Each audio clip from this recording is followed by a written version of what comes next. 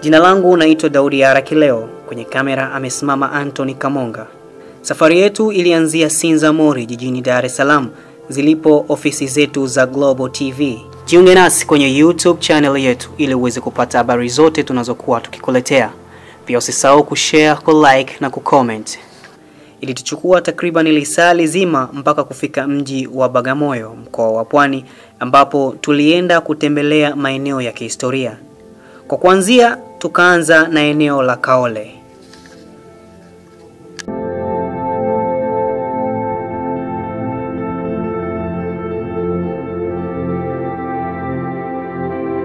Mtazamaji wa Global TV, tupo na kiongozi hapa. Yeye ndiye atatupa uongozi mzima, atatupa maelekezo mazima, hapa ni wapi na hapa ni wapi, na historia yote yeye ndiye atatuelekeza.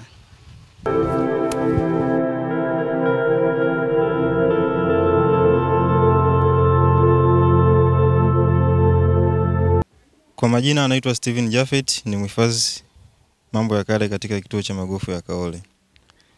Eneo hili awali ilikuwa ni kijiji cha wavuvi kiitwacho Pumbuji. Pumbuji maana yake ni eneo oevu au eneo lenye rutuba.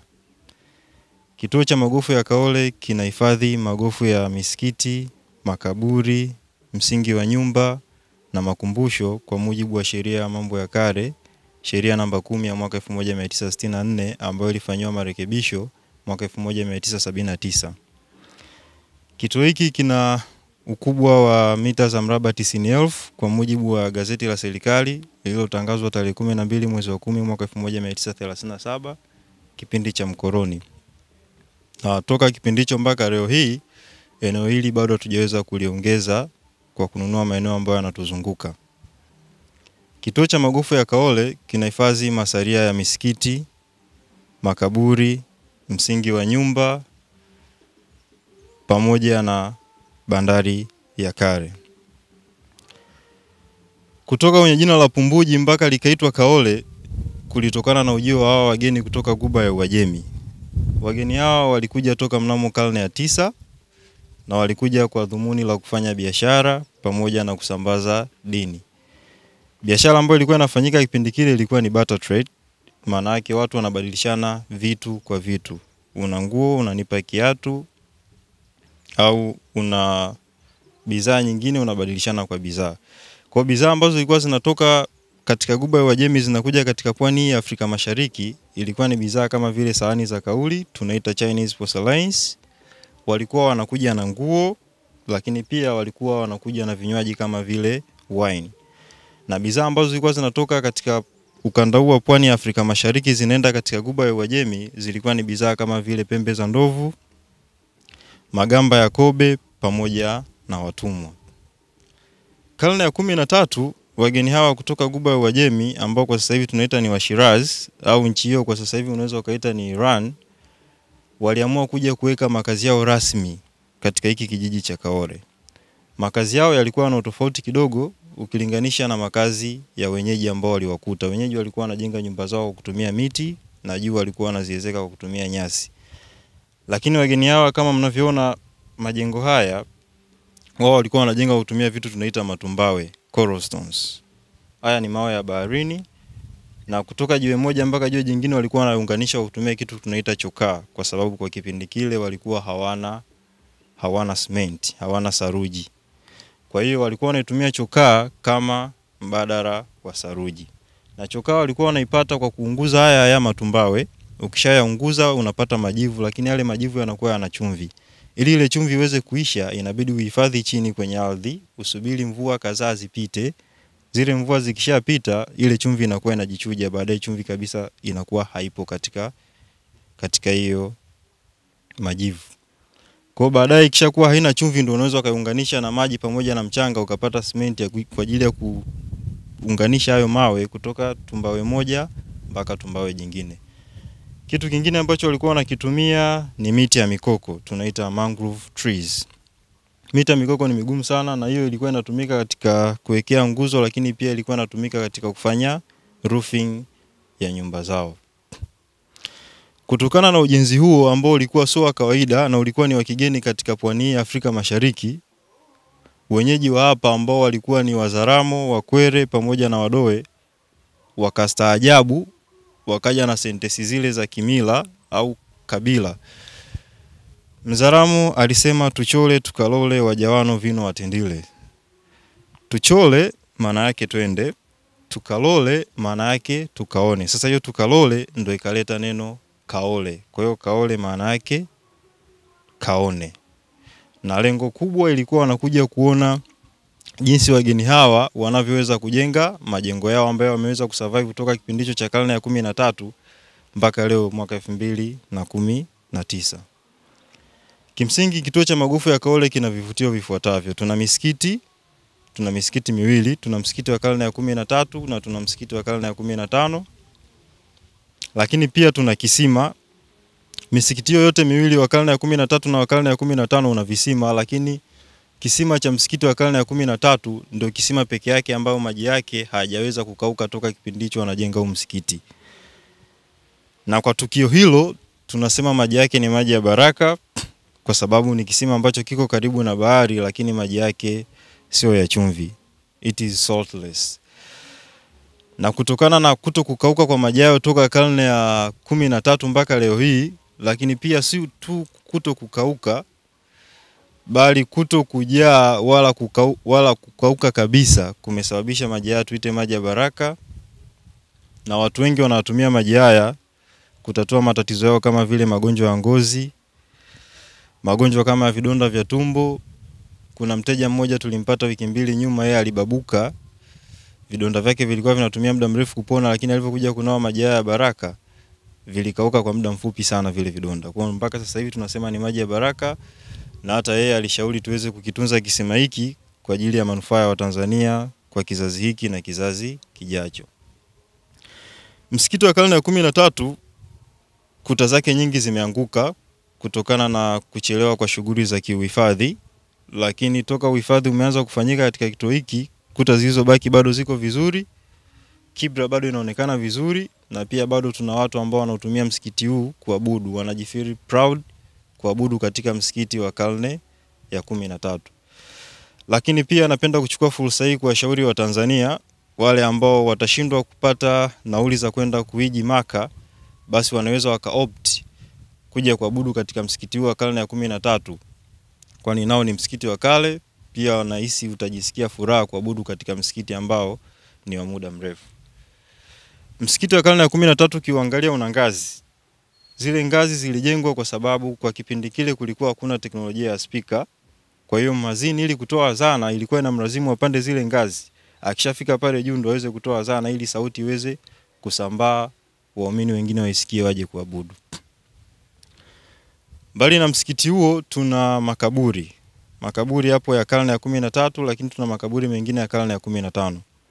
Katika makaburi ya karne ya 13 kuna makaburi maarufu kama vile kaburi la Ali bin Jumaa. Ni kaburi ambalo lina mnara mrefu kuliko minara yote. Kaburi lile lilikuwa ni la shehe wao mkuu ambaye ndo alikuwa kiongozi wa jumuiya hii ya watu wa Shirazi, kwa sababu ni jumuiya ambayo ina mahusiano na dini ya Kiislamu. Kwa hiyo kiongozi wa dini huyo ndo anakuwa kiongozi wa jamii husika. Ali bin Jumaa alifariki akiwa na miaka 55. Alifariki mwaka 1270. Na baada ya kufariki walimzika katika eneo hili la Kaole. Kaburi lake pia waliweza kuliwekea urembo wa sahani za kauri, Chinese porcelains. Waliweka sahani 5. Waliziweka wapi? Ukienda kuangalia katika ule mnara utakuta kuna matundu 5. Kwa hiyo katika kila tundu liliwekwa sahani moja. Lakini kutokana na shughuli za uhifadhi kipindi kile zilichelewa kuanza, sahani 3 ziliweza kuibiwa, lakini 2 ziliweza kupatikana ambazo kwa sasa hivi tumezihifadhi katika makumbusho ya taifa. Kwa hiyo kwa mteja ambaye anaweza akapata nafasi ya kupitia makumbusho ya taifa pale Dar, akauliza sahani ambazo zilipatikana Kaole, ataweza kupatiwa na ataweza kuziona. Mbali na kaburi hilo tuna kaburi la Darwesh. Darwesh tunasema ni Muslim boy, wale vijana wa Kiislamu ambao wanapambania dini ya Kiislamu. Yeye naye alivyoweza kufariki walimzika katika kaburi hili katika eneo hili la karne ya 15 karne ya 13. Kaburi lake lipo karibu na madrasa pale. Mbali na kaburi la Darwesh tuna kaburi la Wapendanao. Wapendanao hawa walikuwa ni mtu na mke wake ambao walikuwa ni wafanyabiashara, wanafanya biashara katika pwani ya Bagamoyo na Zanzibar. Katika shughuli zao za kibiashara waliweza kupata dhoruba baharini. Katika ile dhoruba mwanamke alikuwa amevaa hijabu, kwa hiyo akajifunga ile hijabu yeye na mume wake ili wakumbatiane in case wakifa wafe pamoja, na kama watabahatika kuokolewa waokolewe pamoja. Lakini kwa bahati mbaya waliweza kufariki, na wavuvi walikuta miili yao katika fukwe hii ya Bagamoyo. Walivyoiona ile miili, kwa vile walikuwa wanawatambua, wakajua hawa ni mtu na mume, wakaja wakawazika kwa pamoja katika hiyo kaburi ya wapendanao. Kutokana na historia ya kifo chao, ni kifo ambacho kinaashiria upendo, kwamba watu hao walikuwa wana upendo wa dhati. Kwa hiyo kiimani kaburi hilo tunatumia kwa watu ambao wanawatafuta wenza wao. Wanaweza kaja katika kaburi lile, then wakaunia kile kitu ambacho unataka kukitaja, labda kama unataka kuwa na mtu fulani ukataja hata hilo jina la huyo mtu ambaye unataka kuwa naye katika hayo maisha, ili kuweza kuboresha mahusiano yenu. Lakini pia hata kwa wanandoa ambao ndoa yao ina changamoto, ina migogoro, eneo la Kaole kupitia kaburi la wapendanao ndio sehemu sahihi ya kuweza kutatua changamoto zao za kimahusiano. Na ni kaburi ambalo tunapata wateja wengi sana, hasa kipindi cha Valentine's Day. Lakini pia hata wale vijana ambao bado hawapo katika mahusiano ila wanatafuta wenza wao, sehemu hii ndio sehemu husika ya wao kupata wenza wao. Mbali na kaburi hilo, tuna kaburi jingine linaloitwa kaburi la Sharifat. Huyu alikuwa ni binti mwanamwali mdogo kabisa, alifariki akiwa na umri wa miaka 14, lakini yeye alizaliwa na kipaji cha kuweza kutatua matatizo ambayo jamii ingeweza kuiface. Matatizo kama vile ukosefu wa chakula, upungufu wa mvua, ni vitu ambavyo alikuwa anaweza kuvitatua. Mpaka leo hii kaburi hili linatumika kutatua matatizo ya watu mbalimbali, watu ambao wana changamoto za kukosa ajira, watu ambao wana changamoto za magonjwa sugu na matatizo mbalimbali. Wanakuja hapa, wanatoa sadaka katika hilo kaburi. Sadaka inaweza ikawa katika mfumo wa pesa, inaweza ikawa katika mfumo wa nguo, inaweza ikawa katika mfumo wa chakula. Na sisi uongozi wa kituo tunachukua sadaka hizo na kwenda kuzikabidhi katika serikali ya kijiji cha Kaole. Wao watajua watazitumia kwa shughuli gani.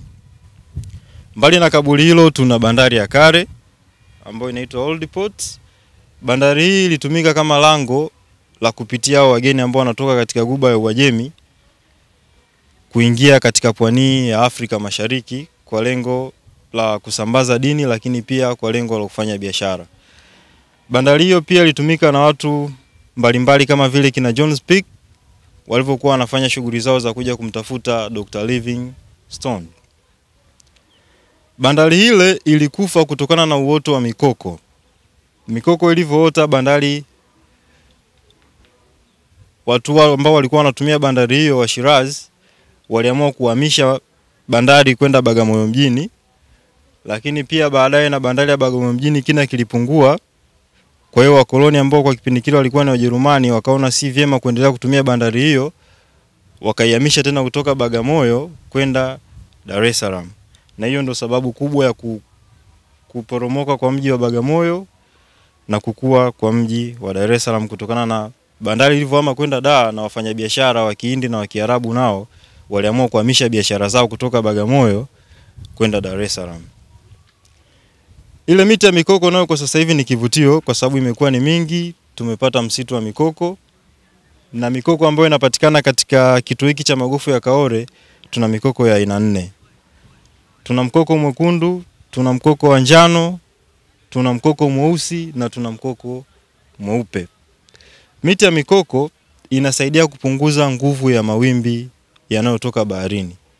Kwa hiyo kwetu sisi kwa uhifadhi ni faida, kwa sababu hayo mawimbi hata aje na nguvu vipi hayataweza kufikia majengo yetu ya kale, hayataweza kufikia magofu yetu. Yakija na nguvu nyingi, zile nguvu zitakuwa regulated na miti ya mikoko. Lakini pia mikoko ni dawa. Majani yake unaweza ukayachemsha yakatibu magonjwa kama vile magonjwa ya tumbo. Lakini faida nyingine ya mikoko imekuwa kama breeding sites. Wadudu wadogodogo wa baharini wamefanya kama ni sehemu ya mazalia yao. Wadudu kama kaa, lakini pia tuna wadudu wengine tunawaita tondo. Ambao tondo kwa watu wa pwani imekuwa kama ni chakula. Ni chakula ambacho kina protini nyingi sana. Unaweza kutumia kama mboga, either kwa kuyachemsha au kwa kuyakaanga. Mbali na bandari hiyo tuna mti wa mwamarula. Amarula ni miti maarufu sana katika South Africa. Kule wenzetu wamedevelop zaidi, wanatengeneza mpaka wine ambayo inaitwa Amarula wines. Lakini kwa kwetu sisi hapa mti huu tunauhifadhi, na matunda yake ukija kubahatika kutembelea kituo hiki katika mwezi wa kwanza, wa pili mpaka wa tatu, unaweza ukapata taste ya hayo matunda. Ni matunda ambayo yana kiwango kidogo cha pombe. Ukiyatumia matunda haya kwa wingi zaidi unaweza ukalewa. Wanyama kama vile tembo, nyani huwa wanapenda sana matunda hayo. Wanayatumia kama mbadala. Kwa kipindi kile ni mti ambao ulikuwa unasaidia wakazi wa eneo hili, hasa wenyeji, kama mbadala wa zile pombe za kienyeji. Lakini mbali na mwamarula tuna mti unaitwa mpingo, kitaalamu wanaita African Blackwood. Na wanauita African Blackwood kwa sababu ukiukata ule mti katikati it is completely black in color, una rangi nyeusi, na ndio maana wakaweza kuita African Blackwood. Mpingo ni kati ya miti migumu sana inayopatikana katika eneo hili la Kaole. Inatumika katika kutengenezea vinyago, lakini pia inatumika katika kutengenezea furnitures mbalimbali kama vile kitanda, makochi na kadhalika. Na kutokana na uimara wake au kutokana na ugumu wake, miti hii, bidhaa ambazo zinatengenezwa kupitia miti hii zinakuwa ni za ghali zaidi. Ni very expensive. Mbali na hapo tuna msingi wa nyumba. Msingi wa nyumba awali ulifukiwa kutokana na eneo hili. Miaka mingi kupita ilikuwa ni bahari. Bahari ilikuwa inafika mpaka huku. Ila kadri miaka inavyozidi kwenda bahari inasogea, na ndio maana msingi wa nyumba uliweza kufukiwa. Lakini tunawashukuru maakiolojisti kina Neville Chitik waliweza kugundua msingi huu, ambao mabaki yaliyopatikana katika msingi huu au viokoto ambao viliokotwa katika msingi huu, vitu kama vile sahani za kauli, Chinese porcelains, inaashiria yalikuwa ni makazi ya kale. Hao Washirazi waliweza kuishi katika nyumba hii, na ndio maana wakabahatika kukota hivyo viokoto kama vile sahani za kauli. Vitu ambavyo viliokotwa katika msingi huu tumevihifadhi katika makumbusho yetu, ambayo nayo sasa hivi ni kivutio cha watalii.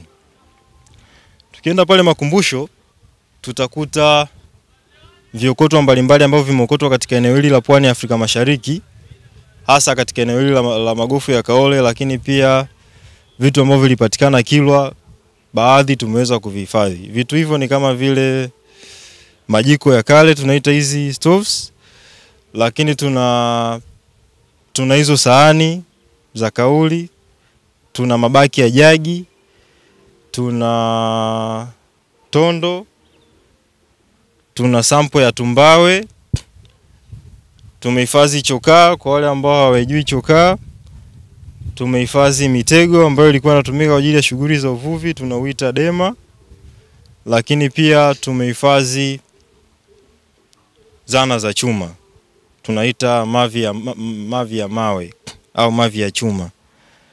Hii inaashiria kwamba kwa kipindi hicho karne ya 13 shughuli za uhunzi zilikuwa zinafanyika katika eneo hili la magofu ya Kaole. Mbali na makumbusho tuna mti wa mbuyu. Mbuyu ambao unapatikana Kaole ni mibuyu tofauti na mibuyu mingine hapa Tanzania, kwa sababu kwanza una umri wa zaidi ya miaka 500. Lakini pia mbuyu huu kabla ya ujio wa Washirazi kutuletea dini ya Kiislamu, mbuyu huyu ndio ulikuwa unatumika kama mahala pa kuabudia. Wazee wetu wa Kizaramo, wazee wetu wa Kikwere, wazee wetu wa Kidoe walikuwa wanatumia mbuyu huu kama eneo la kuabudia. Lakini pia mpaka sasa hivi mbuyu huu kiimani unatumika kwa shughuli za kuongeza umri au kupunguza umri. Ukiuzunguka kushoto kwenda kulia clockwise unaongeza umri, lakini pia ukiuzunguka anti-clockwise kulia kwenda kushoto tunapunguza umri. Kwa nini watu wanaongeza umri? Kwa nini watu wanapunguza umri? Ni kwa sababu ya watu ambao wana maisha yenye furaha, wangependa waishi muda mrefu zaidi, kwa hiyo huwa wana opt kuongeza umri wao, lakini kwa watu ambao maisha yao ni si ya furaha, wangependa kupunguza umri, huwa wanauzunguka anti-clockwise, kulia kwenda kushoto. Lakini mti huu pia walikuwa wanautumia mababu katika kunuia vitu vyao mbalimbali. Kama kuna changamoto kwenye jamii, kama kuna ugomvi kwenye jamii, mti huu ndio ulikuwa unatumika kuweza kutatua changamoto zao. Karibuni sana Kaole. My name is Miriam. I'm from Turkey, and I came Tanzania actually yesterday, and I will spend 8 weeks here. I came as a volunteer with an organization called Isaac, and I will be teaching English in a school, and also I will be discovering Tanzania. Actually, like most of this organization, like Isaac, I was part of. Like I've sent so many people to volunteer here at schools, like in Tanzania, and I really fell in love with the culture, even like from distance, like from Turkey, and I just wanted to experience myself as well and just see this amazing people and also like see this amazing landscapes and so on. Na jengo hili tunaloliona mbele yetu linajulikana kwa jina la ngome kongwe au kambi fupi ya watumwa. Kabla ya kutolewa huko interior, walifikishwa mji wa Bagamoyo, walipumzishwa eneo hili kwa muda mchache, na baadaye walipelekwa sokoni, wakauzwa, wakapelekwa bandarini, wakasafishwa Zanzibar kwenye soko kuu la biashara ya watumwa. Jengo hili limejengwa na tawala mbalimbali, uwepo wa Waarabu, Wajerumani na Waingereza, na kila aliyefika alitumia jengo hili kwa matumizi yake. Kwa Waarabu walitumia kama sehemu ya kuhifadhi watumwa, Wajerumani walitumia kama kambi ya kijeshi, na Waingereza walitumia kama gereza, na Watanzania leo tunatumia kama ofisi ya maliasili na utalii upande wa magofu. Makaburi haya tunayoona ndio makaburi ya Wajerumani ambao waliweza kufa kuanzia mwaka 1888 kwenye vita za Bushiri na kuendelea. Ila tuna kaburi la kiongozi anayejulikana kwa jina la Max Shele. Yeye aliweza kufa mnamo mwaka 1888. Ila wamezikwa wanajeshi 20 tu walioweza kufa maeneo haya pamoja na raia wengine. Ila sio kwamba ni watu 20 tu waliokufa, walikufa zaidi ya hawa. Ila waliozikwa hapa ni watu wenye vyeo vya kutosha katika utawala huo. Na pia tuna kaburi moja la Muingereza lile kule, yeye aliweza kujinyonga yeye mwenyewe baada tu ya kumfumania mke wake akiwa anafanya mapenzi na Mwafrika. Hivyo aliweza kujiua yeye mwenyewe kwa sababu ya kujisikia vibaya, kwa sababu Waafrika alikuwa ametengwa sana. Na hatimaye kaburi lake limewekwa pale kwa ajili ya kuonyesha kumbukumbu ya mtu wa kwanza mweupe kujiua yeye mwenyewe. Okay, jengo tunaloliona mbele yetu, hii ndio ikulu ya kwanza Tanganyika, na jengo hili limejengwa na Wajerumani na likaitwa kama German Doma. Ila leo tunaona linaitwa boma badala ya doma. Neno boma limetokana na neno la Kiingereza, maana yake British Overseas Management Administration, na neno boma hilo muda mwingine neno la Kiswahili, maana ya boma ni fenced area. Ila jengo limejengwa mwaka 1891, 95 likaisha na likatumika 97 na akaweza 98 kuhamisha makao yake makuu kupeleka Dar es Salaam. Ila neno doma maana yake ni Deutsch Ostafrika, hilo ni neno la Kijerumani. Jengo leo lina zaidi ya vyumba 28 na vyumba hivyo vyote vilitumika kipindi cha tawala mbalimbali. Ila leo limebaki kama jengo la kihistoria tu katika mji wa Bagamoyo.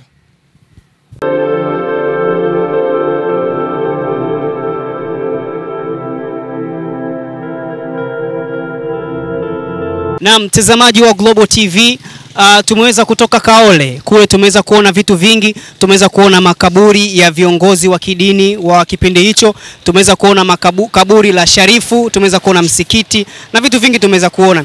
Pia tukapita hapo ambapo ilikuwa ni sehemu ya watumwa ambapo ilikuwa wanafikia watumwa.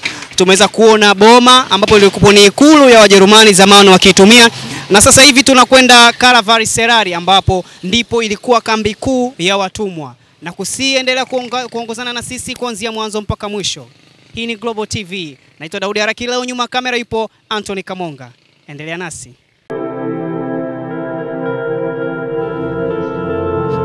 Na mtazamaji wa Global TV, jengo hili ambapo nimetoka linajulikana kama KABURI Serari. Jengo hili lilijengwa mwaka 1860 na lilijengwa maalum kwa ajili ya kutumika kama sehemu ya kufikia wageni ama lodge, kwa jina lingine tunaweza kusema guest house.